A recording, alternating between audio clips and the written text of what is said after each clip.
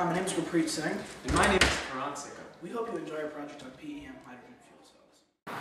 As the world's population continues to grow, more and more people will use cars to get around, to commute, to work, just to perform everyday tasks.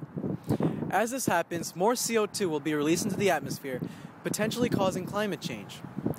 This technology right here, the hydrogen PEM fuel cell, can potentially reduce CO2 in the atmosphere because its only emission is water. This clean energy technology was studied by me and my research partner at Stony Brook University to make it more financially practical for the public. Within the fuel cell, the reduction of oxygen takes place.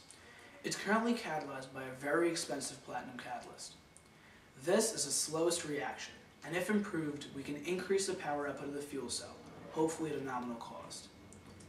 We made novel nanoparticles of gold and palladium and analyzed their effect on fuel cell performance. Our nanoparticles were made using a simple procedure and deposited onto the proton exchange membrane using the Langmuir-Blodgett trough. We found that when we mixed gold and palladium nanoparticles in a 1-to-1 mixture, we saw a power output increase of approximately 46%. However, we also needed to test the fuel cell under the conditions that cars run at.